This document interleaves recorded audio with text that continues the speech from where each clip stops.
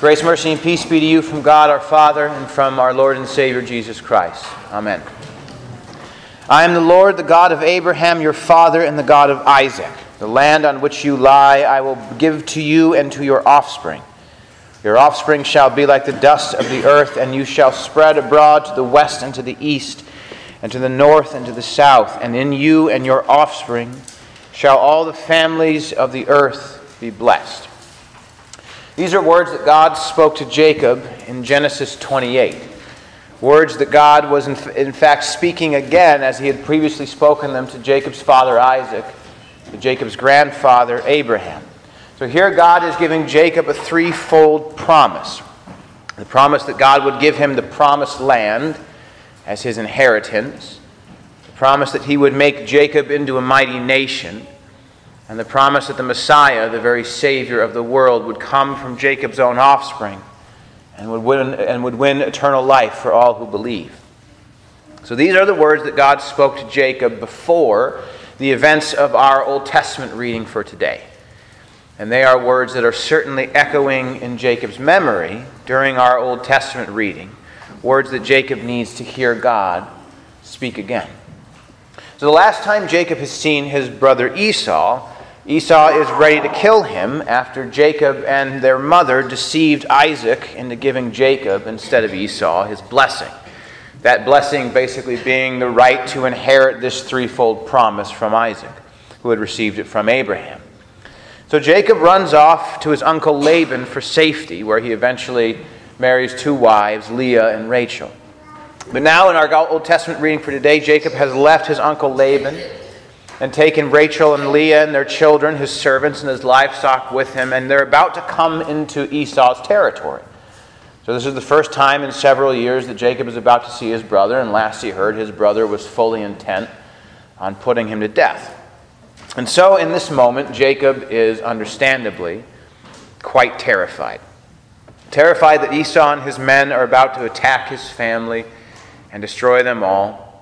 Terrified that he's never going to inherit this land that he was promised. Terrified that this mighty nation that he was supposed to become is never going to come to be, that they're going to be wiped out on the land in which they stand.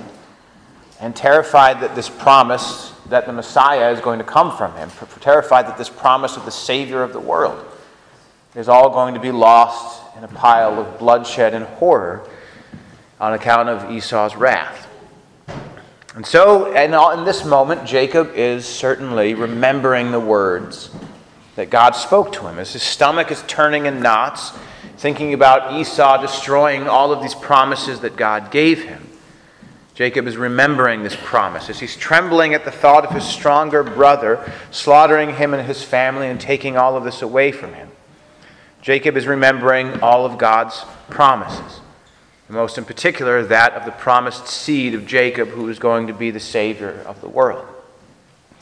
And so here in this moment, Jacob is filled with fear, he's filled with sorrow, he's filled with doubt. And so how does God respond?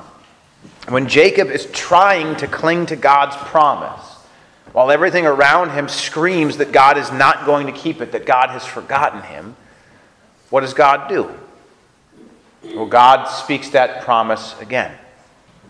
God again speaks this promise, where after Jacob refuses to give up wrestling, God blesses him. So even though our text says that the one Jacob wrestles is a man, Jacob himself makes clear, theologically speaking, what's going on here. As verse 30 states, Jacob called the name of the place Peniel, saying, "For I have seen God face to face, and yet my life has been delivered." This is a very important thing we see all throughout the Old Testament, that the Bible teaches us quite clearly that anyone who sees God the Father cannot live, that you could not stand to be in the unhidden presence of the one who has created you. But very frequently throughout the Scriptures, and in fact even throughout the Old Testament, it's God the Son that people come into contact with. This is how it is that Jacob was able to see God face to face and live. So this is in fact God the Son, the pre-incarnate Christ, who comes to earth to wrestle with Jacob. It is, in fact, the very promise himself who comes and allows Jacob to dig his hands into him to show him that God, in fact, is going to keep this promise. So in this moment, Jacob teaches us how it is that we as Christians should struggle with God, how we should wrestle with God when it seems like God isn't keeping his promises.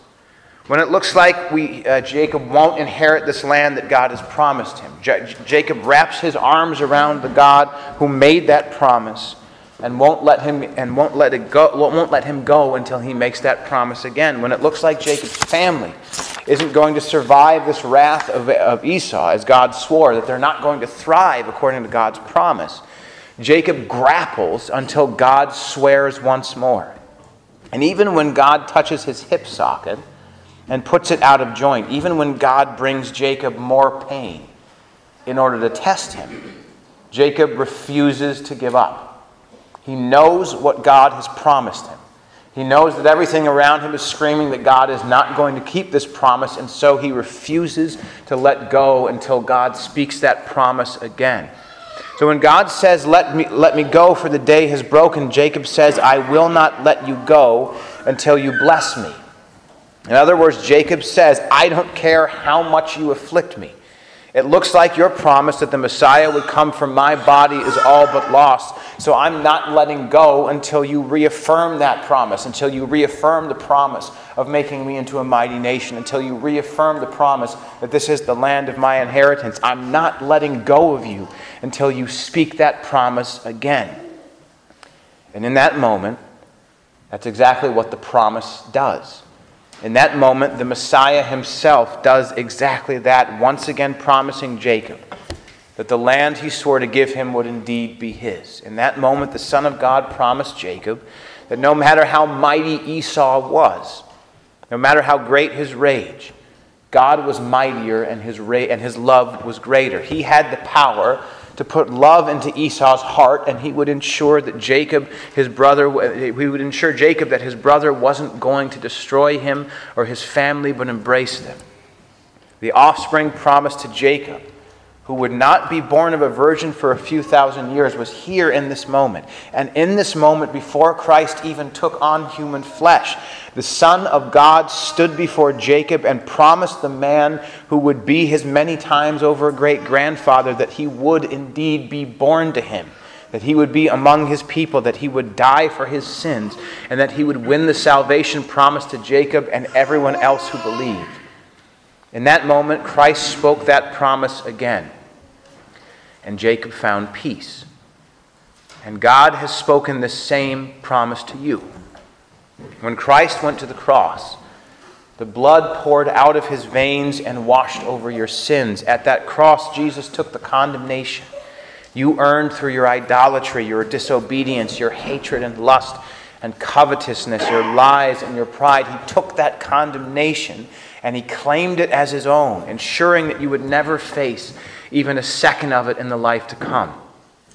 From the cross, Jesus erased from existence everything that separated you from his Father in heaven. In his resurrection, Jesus gave you the right to enter into that Father's kingdom. And in your baptism, when you were clothed in the robe of his righteousness, Jesus placed you into that kingdom and made you a child of God, made you his brother and a co-heir of all of his Father's love and salvation, all of his kingdom. And his cross and his resurrection and your baptism here in all of these moments, God promised you that his kingdom is your inheritance, a gift that no one will ever be able to take away from you. He promised you that his family is your family, the family that stretches from the north to the south, to the east to the west, a family that will thrive forever because it has been claimed in the blood of Christ. And in this moment, Jesus promised you that he, in fact, being the only begotten Son of God, the son of Abraham and Isaac and Jacob, the son of Mary, that he will always be your Savior.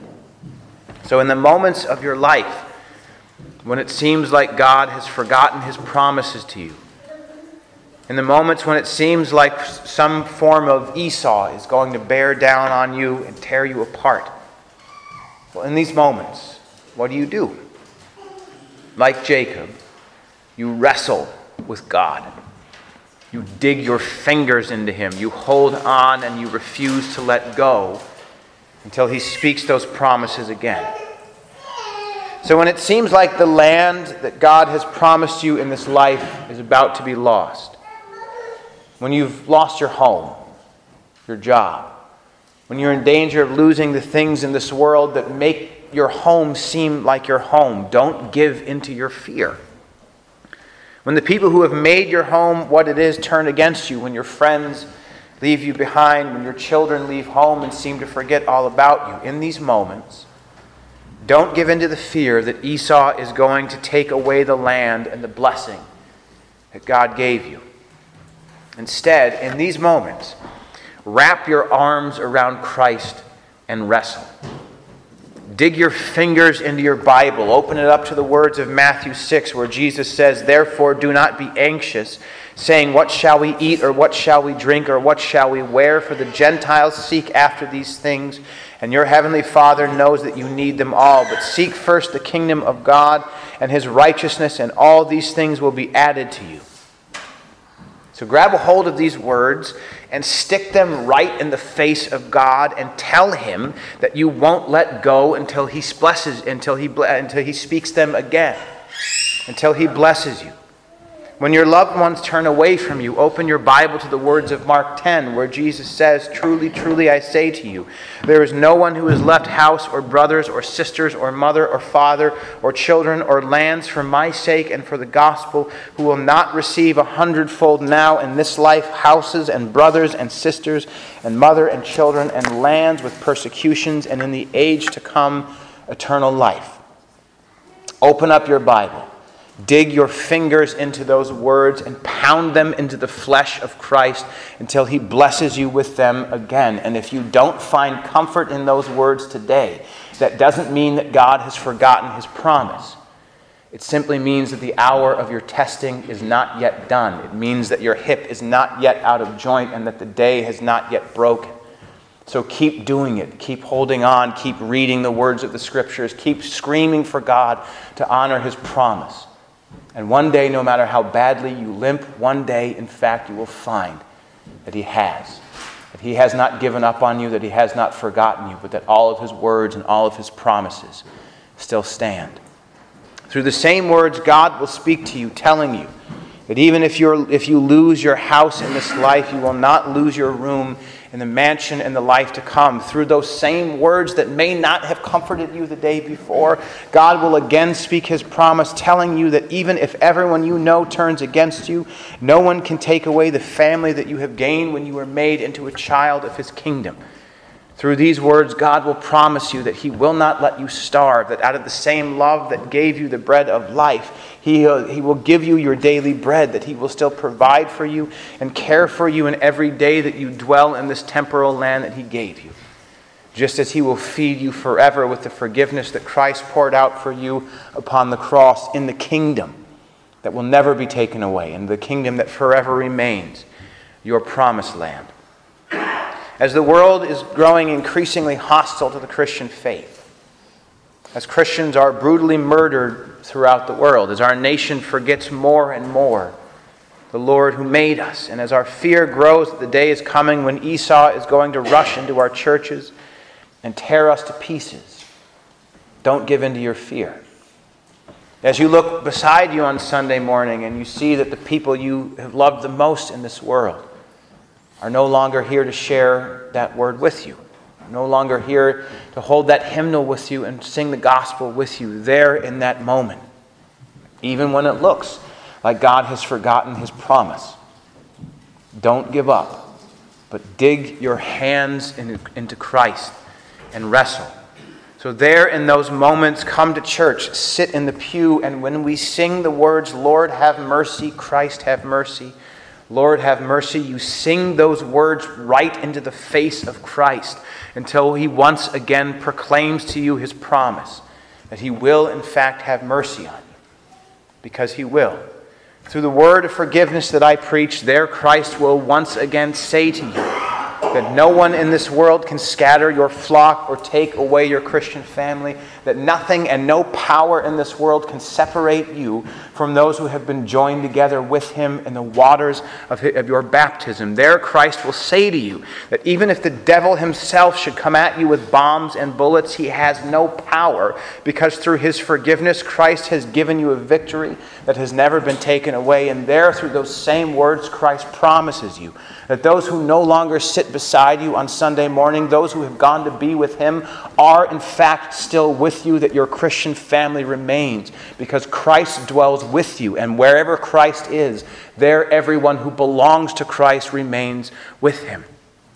There Christ will say to you, through all of these words, that through his death he has given you a victory that can never be taken away. Through his resurrection he has given you a family that can never be lost. So even if you face violence, even if you face death, you face nothing, because Christ has already won everything for you.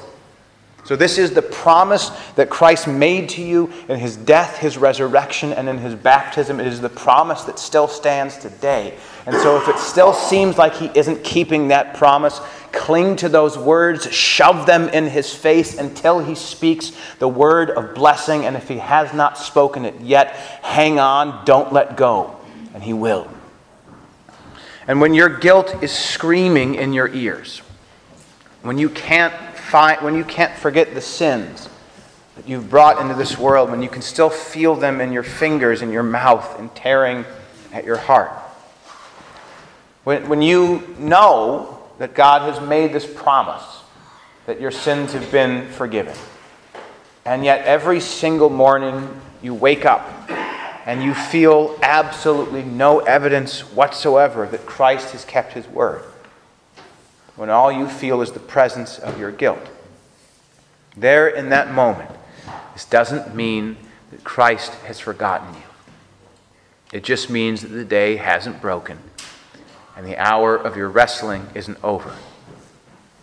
So, with your hip out of joint, wounded as you are, come limping up to this altar and wrestle.